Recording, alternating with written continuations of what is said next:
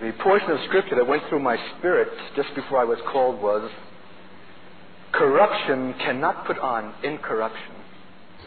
And I wonder if you've ever experienced the peculiar paradox that in the moment of God's greatest use of you, in the moment when His very glory is being revealed, there is even in that moment the subtlest emanation of our own soul, our own self-life, our own flesh.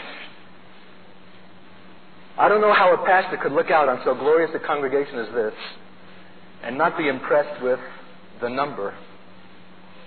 I don't know how a speaker can bring a powerful word from God and not be at the same moment impressed by its impact. Do you understand what I'm saying? There's a paradox. There's something that haunts us, that shadows us, that it can't be removed. But I want to say in the same breath that the holy end-time works of God shall not have this subtle corruption. That wherever there's humanity, wherever there's the semblance of self, wherever there is the faintest iota of vanity, ego, pride, it has got to go. And I believe that every ministry and minister of God is going somewhere in the course of time to pass through a process of death. The most flourishing works, the most grandiose, the most effective, are somewhere in the course of time submitted to a process of death. I hate to bring up the word. It sounds so morbid, but it's so desperately necessary. Even on this trip, I had the phone number, or I had rather the name of a black brother whom I've known through the years in my pocket in California. We've known each other since the beginning. He heard me on radio one day, almost 12 years ago, in the first stages of giving my testimony, and something touched his soul in the hearing of my voice. And he called the station to get my name and tracked me down and found me and called me. He wanted to come over and meet me. I said, come. And so the door knocked, and there I opened the door with this big black galoot standing on the doorstep. Without a moment's hesitation, we fell into each other's arms. And it's been that kind of a loving embrace ever since. He's a man of extraordinary character and calling, saved out of the most desperate pit that you could ever imagine. And he has a manner of speaking and serving God that stuns audiences. He's spoken at universities, and he's a great encounter specialist of the Lord and a very special instrument. Well, he had called me in the early days while I was in the Bay Area a week or so ago, and I had the note in my pocket. I would take out my coins and things at night and look at the name and lay it down and not call. The next day I would pick it up and look at it and not call. On the very last night of my days in the area, his name was on my heart, and I tried to call. And I knew that he lived in Palo Alto, and I looked in the phone book, and I couldn't find any such number. And I called information, no such number. And just when I was going to despair of contacting this brother, I asked the pastor at whose church I was speaking. And that, by the way, was an impromptu last-minute service, which was not in my schedule. And he happened to know someone who knew him, and so by such circumstance, I called him. He said the phone rang 6, 7, and 8 times. You know what he was doing as it was ringing? He was adjusting the bell. And I was just about to quit, thinking he was not home, when he lifted the receiver, and he found out it was Art on the other end. Art, he said, I've got to see you. I said, well, I'm speaking at such and such a place tonight. Can you come to the meeting? No, but I'll be there at around 9:30. Please wait on me. Well, he came, and we went for ice cream. Now you know where I live. And over the ice cream, I heard such a woeful tale of lament. I can't describe to you a man who is at the utter end of himself. Things are going wrong right and left. It's an agony to minister. He has come to such a place so reduced that he wonders if he's even saved. It was pitiful to hear that chronicle of woes. And I shared with him something that brought life to him that night, and I want to share it with you. It's in John, the 11th chapter, an episode that I have never understood until now. And maybe it is until now that we are to understand it. There may be some of you who are languishing in a kind of spiritual death even now. Inexplicable circumstances, suffering that you can't fathom, things going wrong. And it may be that there are others of you who are soon to experience what I believe is a necessity to put away corruption, and that is to be entombed in a Lazarus tomb. John the 11th chapter, now a certain man named Lazarus was ill. He was of Bethany, the village where Mary and her sister Martha lived. This Mary was the one who anointed the Lord with perfume and wiped his feet with her hair. It was her brother Lazarus who was now sick. So the sister sent to him, saying, Lord, he whom you love so well is sick. When Jesus received the message, he said, this sickness is not to end in death, but on the contrary, it is to honor God and to promote his glory, that the Son of God may be glorified through it. Now Jesus loved Martha and her sister and Lazarus. They were his dear friends, and he held them in loving esteem. Therefore, even when he heard that Lazarus was sick, he still stayed 2 days longer in the same place where he was. You know how long you'll carry a certain perplexity in your spirit and not understand? I have to make certain confessions because I'm peculiar. But for some reason, at the end of full gospel meetings, my spirit has not always soared when automatically there have been 3 lines of ministry. Baptism in the Holy Spirit, salvation, and deliverance. Automatically, as a matter of course, as if we're required to perform this ministry at the conclusion of every meeting. I have not been able to understand the wincing in my spirit until now. But when I see that there's a Jesus who loves a Lazarus who is deathly ill and still remains 2 days longer where he is, something begins to be communicated to my spirit. I think a lot of us have been playing the game by the numbers, mechanically, and have thereby been missing the glory of God. There's something about our civilization, the whole knit and fabric of our culture, that is inimical to suffering of any kind. If that's a fancy word, it means opposed. We are a fly now, pay later civilization. We are instant this and instant that. We are immediate gratification.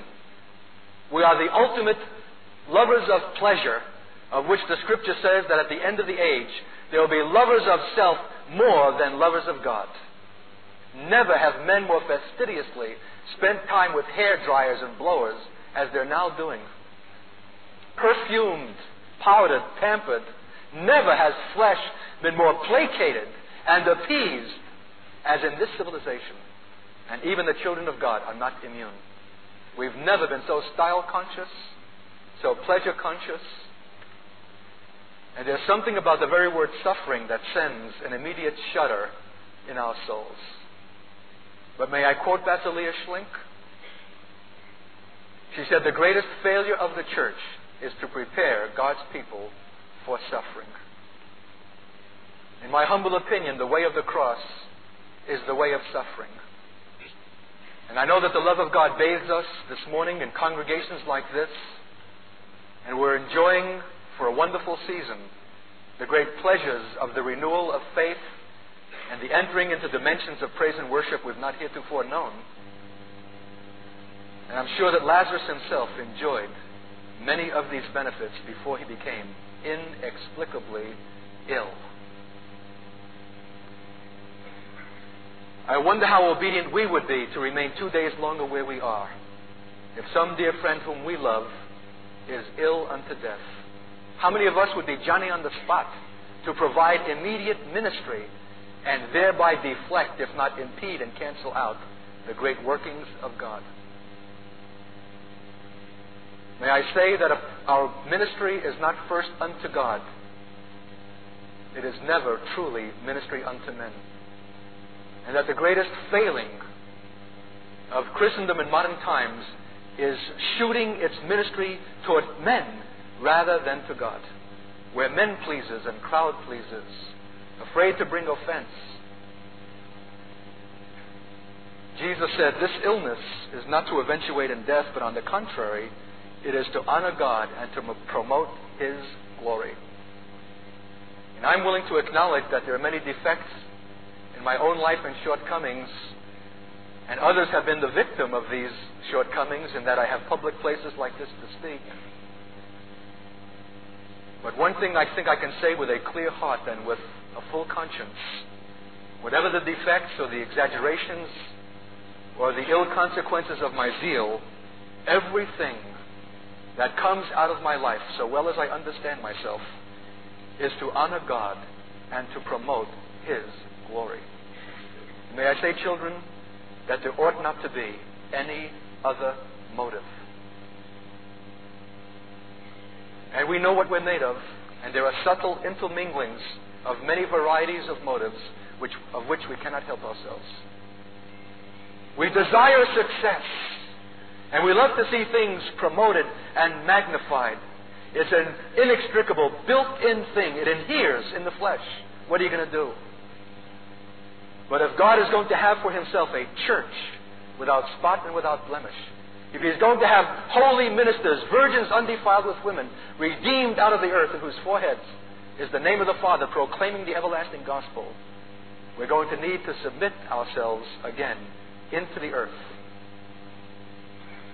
I wonder how Lazarus felt languishing in sickness unto death.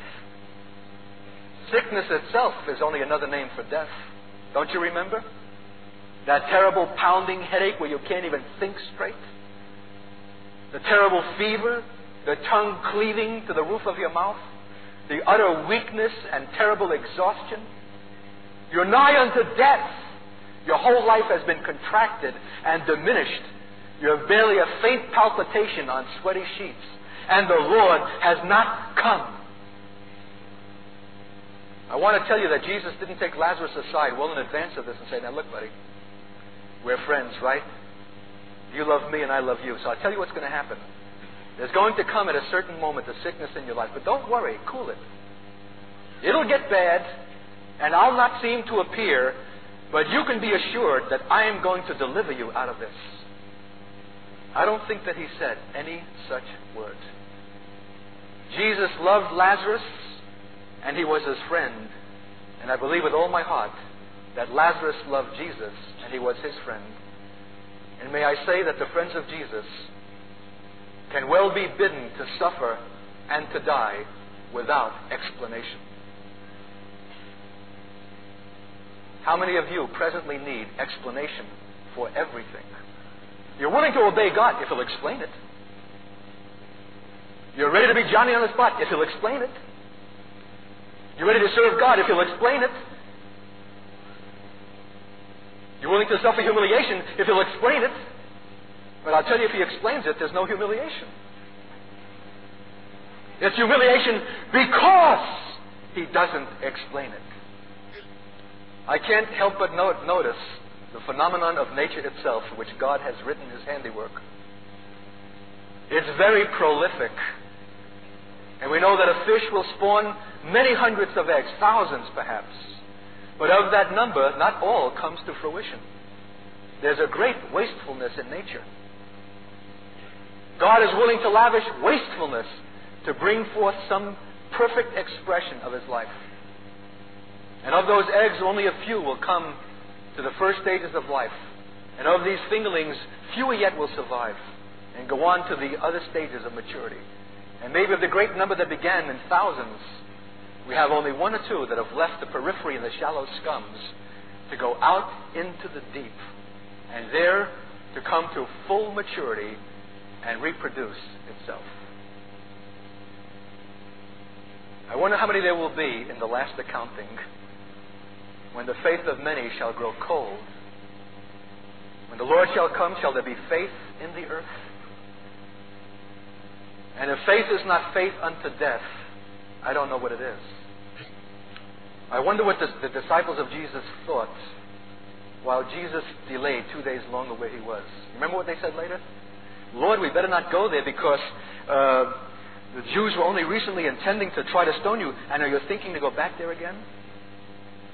I wonder how many of them had the stray thought that Jesus was delaying because he was afraid to face a possible stoning. And I can tell you with all my heart that every true act of obedience unto God will always result in a reproach, not only from the world, but also from God's people. If he really had guts, he'd go there and suffer the stoning. Some friend. But he was obedient to the Father. And I want to tell you that while Lazarus died, he died. If you don't think it's painful to consider that someone whom you love is languishing unto death without explanation, it is. This kind of obedience does not come easy, both for him who suffers it and for him who obeys it. Jesus said of Lazarus in the 11th verse, "Our friend Lazarus is at rest and sleeping, but I am going there that I may awaken him out of his sleep." I wonder if Jesus would say that of us. Whatever you're suffering, and I don't know who's in the audience and what your condition, and whatever it may please the Lord to allow you to suffer, how many of us will in that condition be at rest, sleeping? How many of us will be pulling our hair and beating our chest? How many of us will be vexed? How many of us will look at our sisters, Mary and Martha, and see the disconsolate disappointment in their face and have our hearts sink, "Where is the Lord?" He's at rest. What a statement for a believer in the midst of the ultimate perplexity of his life. Well, so then Jesus told them plainly, "Lazarus is dead. And for your sake, I'm glad that I was not there. It would help you to believe, to trust, and to rely on me. However, let us go to him." And so they came to Bethany. It's interesting what the name Bethany means. House of affliction. And they came to that house, and Mary and Martha were there. And when Martha heard that Jesus was coming, in the 20th verse, she went to meet him. Mary remained sitting in the house. And Martha said to Jesus, "Master, if you had been here, my brother would not have died." You know what's fascinating? That when Mary, who is the more spiritual of the two, so we think, later comes and greets the same Lord, she says exactly the same thing as her sister. "Lord, if you had been here, my brother would not have died."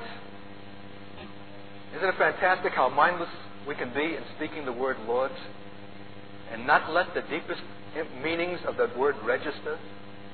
Because if he's Lord, what cotton-picking difference does it make whether he's there or not? No wonder that Jesus had to say of a Roman and a Gentile that there's not so great a faith in all Israel. Because the Roman said, "You don't have to come under my roof. Just speak the word only." "Lord, if you had been here, my brother would not have died."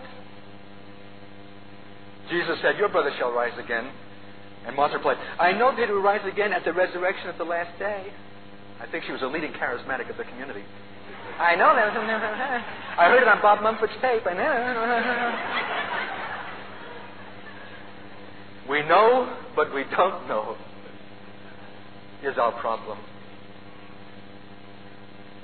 We know theologically, we know doctrinally, but we don't know in the gut.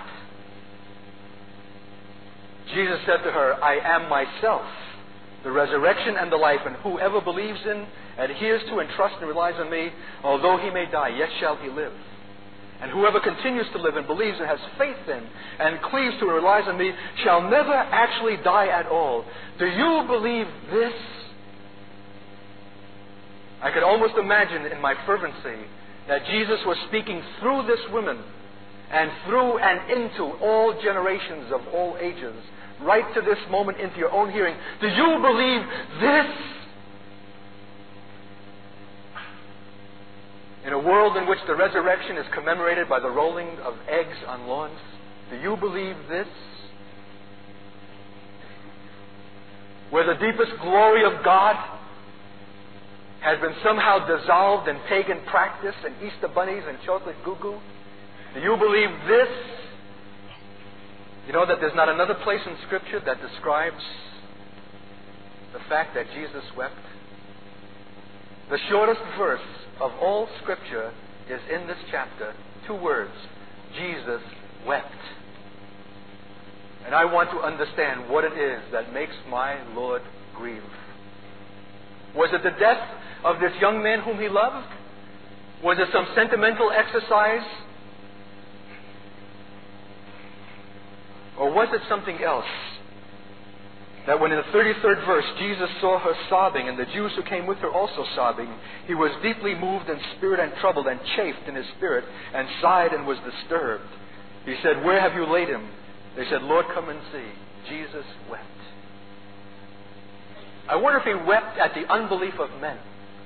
He said, "I know that he'll be raised on the last day." I wonder if he wept at those who quote the Scripture, absent from the body is to be present with the Lord, but who don't really want to be absent. Listen, could you tell me what's so bad about dying? If to be absent from the body is to be present with the Lord, if to pass out of this mortal coil is to be in complete and perfect union with Him, what's so bad about dying? That we lament and go to the tomb and sob and gush and wrinkle our handkerchiefs and wear out the Kleenex box? When he saw those Jews sobbing and these sisters with him, he chafed in the spirit and groaned. Jesus wept. Beginning to reconsider the whole question of life and death. Having recently had opportunity in Minnesota to be invited to a funeral parlor. And there in the casket was a young woman in her early 30s, an exemplary saint of God, married to an unbelieving clod. He lived and she died of cancer. And absolutely stupefied the entire charismatic community. And they invited me to come and to lean over the casket, that perchance, in the sounding of my voice or the touch of my finger, her eyelids would flutter and she would rise up in resurrection life. They could not believe that God would cancel out and write finish to so glorious a life and testimony and allow the unbelieving clod to live. Unlike Jewish practice, which keeps the body concealed, Christian practice leaves it open for view. And I looked down on that still form. It didn't need any mortician's cosmetic. There was a glory that adhered in that life, in its death as well as in its living, that was beyond contradiction. As a matter of fact, is it because I'm a peculiar Jew that as I sat on the front pew of that mortuary and watched the people lumber up in their Minnesota way, ordinary folk, Lutherans and stuff like that, and pay respects to the husband of the deceased, that I looked at them and began to squint and wondered in my mind, who's really dead and who's really alive? I wondered, what is life anyhow? How many times have their clothes to be washed in 30, 40, 50, 60 years? How much weary groaning of washing machines and dryers? How many meals consumed? How many rolls of toilet paper? How many of all the things that pertain to physical coming and going and being and lumbering back and forth and feeding our faces and occupying space, the end of which is sound and fury signifying nothing? As I looked at these lumbering oafs over the casket, I thought to myself, she is more alive in her death than they are in their life. I think we ought to review our definition.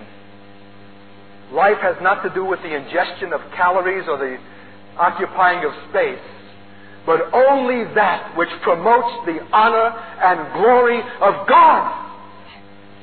And I think if I can best perform that in my silence as well as in my speaking, so let it be.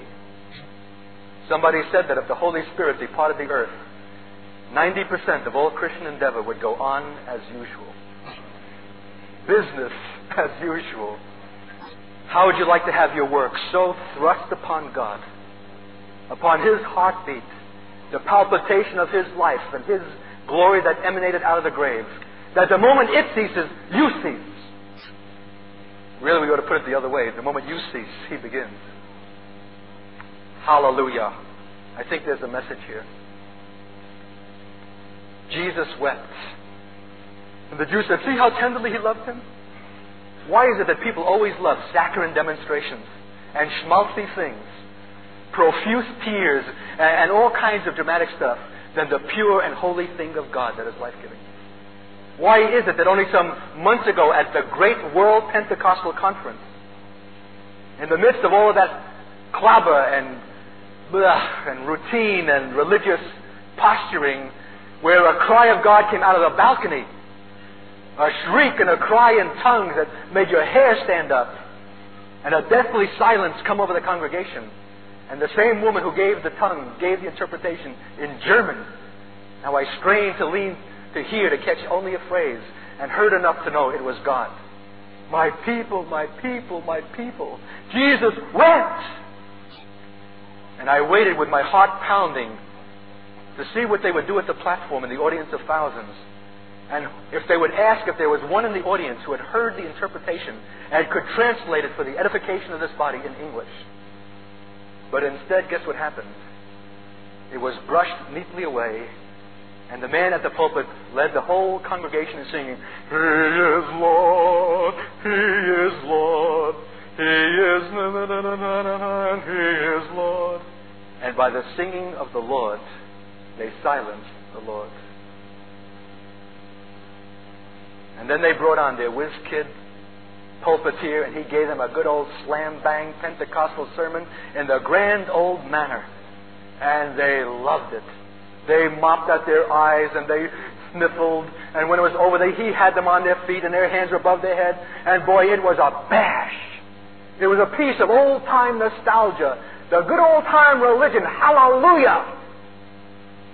But somewhere the voice of his speaking had been pushed aside into obscurity, because men preferred a sentimental bash, a saccharine tear, to the now Word of God. Jesus wept. Jesus, again, sighing repeatedly and deeply disquieted, approached the tomb. It was a cave, a hole in the rock. Hallelujah for the Amplified Bible. A hole in the rock. Children, are you willing to be entombed there? I've just come back from Israel, where we took 86 pilgrims, and we went to visit the tomb of Lazarus. No one is quite sure exactly where the cave is. There were a few right in that location. But we went into one, which might most assuredly have been it. This much I know, it was decidedly uncomfortable.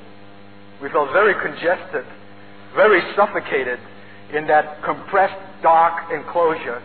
Couldn't wait to get out and take gulps of breath again. But would we be willing, like he, to be sealed in until the hour of the Lord's calling? You young people who itch to do for God, willing to be entombed in the rock till you hear His voice only, calling, come forth. I'll tell you that it's only that obedience that shall eventuate in the glory of God. Lots of hotshots going to Afghanistan after 3 months of the course of discipleship. And there may be some peripheral efficacy for their work. But as for me and my house, I am waiting for the glory of God. Jesus said, take away the stone. And Martha, the sister of the dead man, exclaimed, but Lord, by this time he's decaying, and throws off an offensive odor. Praise the Lord for King James. By this time he stinketh.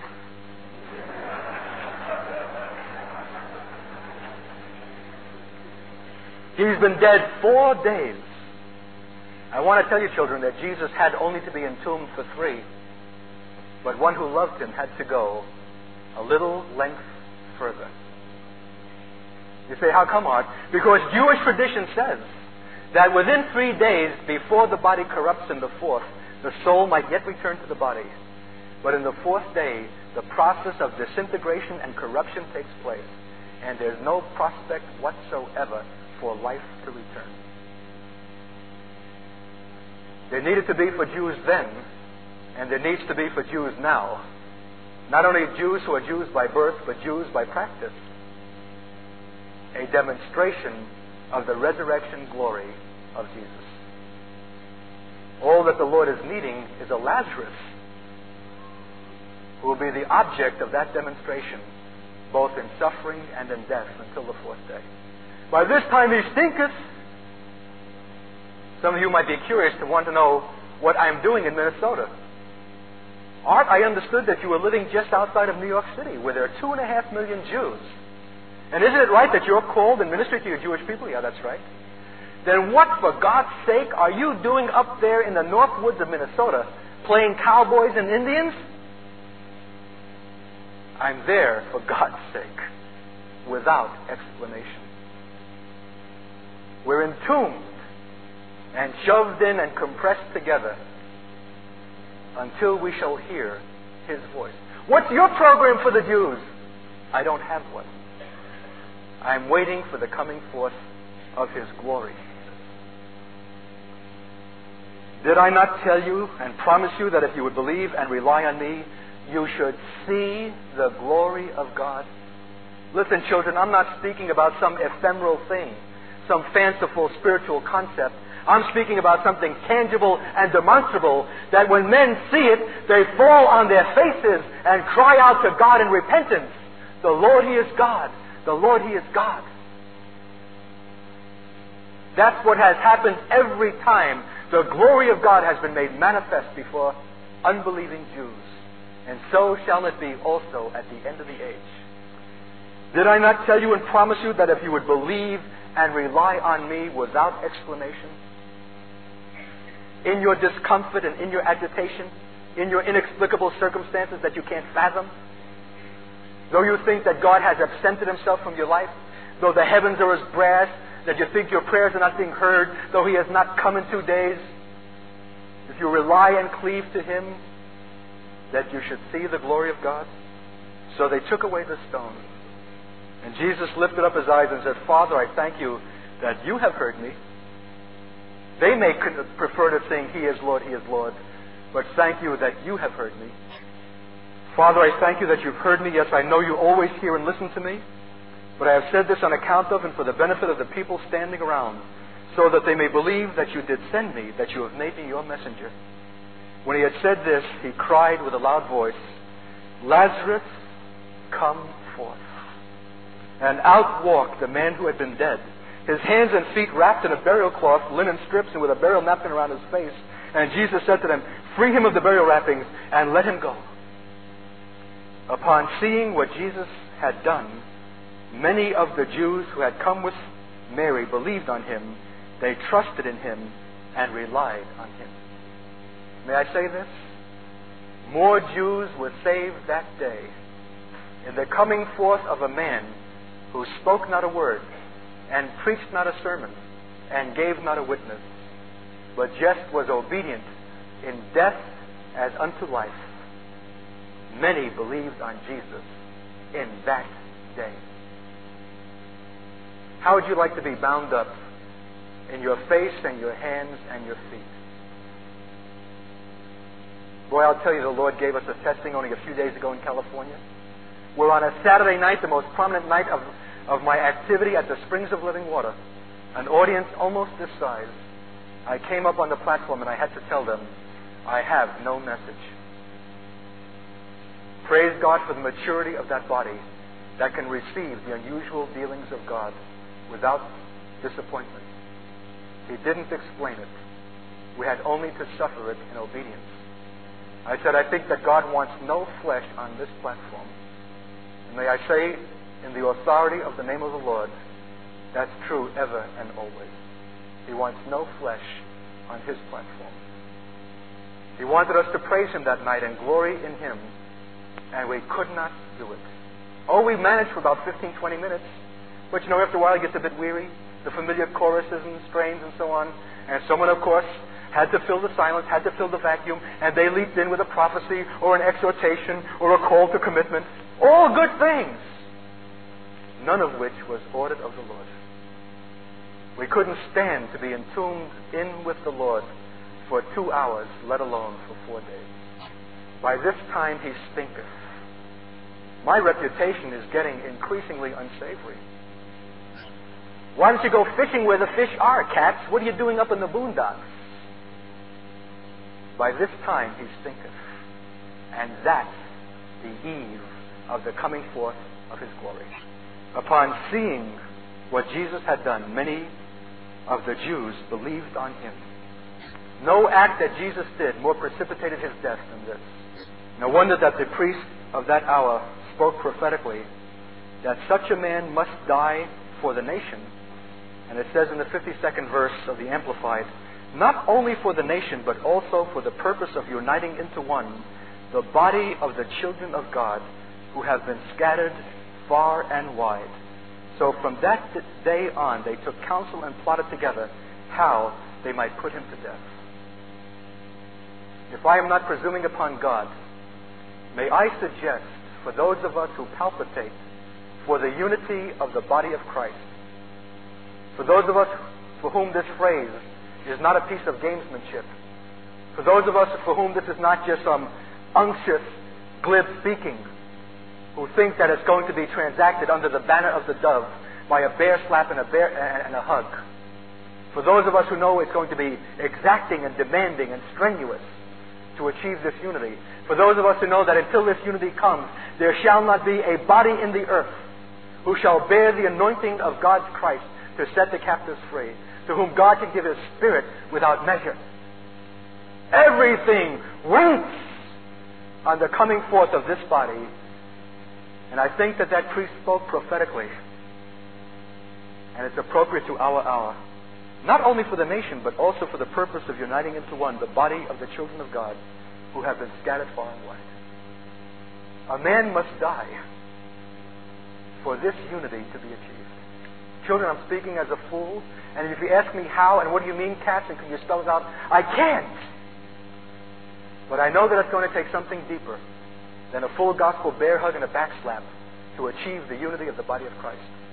And if I have achieved it with my wife, that snub-nosed Gentile from Denmark, that sandy-haired, light-complected thing who is the antithesis of my Jewish passionate life, who loves crockery and bric-a-brac and porcelain, and it took more than a bear hug to achieve that unity.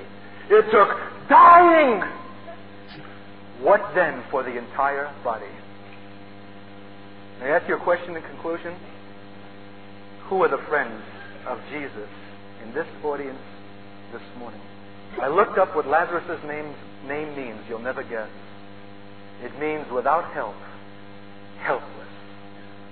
Is there a friend of Jesus in the audience this morning who is willing to say to the Lord, let me be your Lazarus for this generation? Helpless in the house of affliction to promote your honor and your glory.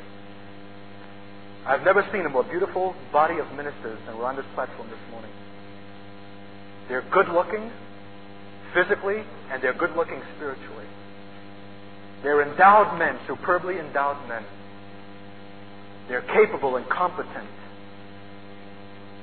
But I wonder if there's one of them who is willing to be helpless where his strength now abounds. You'll do a precious job for the Lord in your present strength and abilities. But there's only one thing that will promote his glory to the saving of many in that day. And that's submitting your greatest strengths and abilities into the dust of death. So that that which is corruptible, the fatal and subtle taint of vanity, of pride, of self-seeking, of delighting in the applause, the admiration of men, of watching the congregation abound and grow, this will not be resurrected to newness of life. That stays in the grave. It's corrupted and it stinks. Only that comes forth which is incorruptible and of his life. Hallelujah. Oh, glory to God.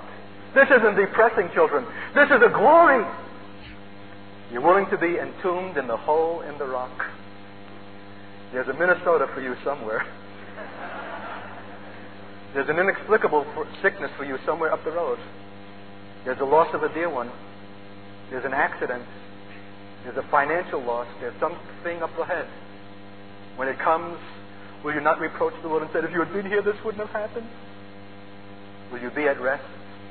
A friend who doesn't need an explanation to promote his honor and his glory. If you have a heart to serve God in this way, as a Lazarus who never spoke, there's never a word that's ever recorded from him, never ministered. He was just simply obedient unto death without explanation. You can tell the Lord, do with me as you will, and you don't have to explain. I want your glory in my generation. Bow your heads with me. Precious God, if it was needful then that a man should die for the nation, and to bring together as one those who were scattered abroad, how much more needful now? And I ask you to look, mighty God, upon your children who are sitting in this congregation. Surely one of the most beautiful and impressive bodies of God's people that I have ever glimpsed. Wonderful talents and abilities, dedication, real heart for God, and want to do for Him, want to sound His praises. But see that one here who is willing not to be heard and not to be seen except in coming forth from the hole in the rock. I want to ask you in the name of Jesus that this is not for everyone. There's nothing about this that is compulsory or a matter of course. The Lord will not impede your life and allow you to go on to be a happy charismatic to the end. But He's looking for a few friends who love Him, who do not require an explanation for suffering. Is there a volunteer in the house who will raise their hand to God and say, Lord, see me? Do it now. Don't do it lightly. Hallelujah. Precious God, in Yeshua's holy name, seal this peculiar kind of covenant. We've sought to serve you, Lord, and to work and to do our best. We've come back disappointed, and we've seen only a modicum of results. And Lord, save us from seeing as the world sees. Save us from measuring success numerically. Give us only a divine appetite for your glory and a divine discontent with anything less. For you see men and women this morning willing to be numbered by you and reserved for entombment, for inexplicable dealings, that your glory be revealed, that many shall believe upon you in that day. Seal them in this commitment today, Lord, and bring it forth by your wisdom and grace in the manner that it shall please you. Thank you and praise you for this holy calling.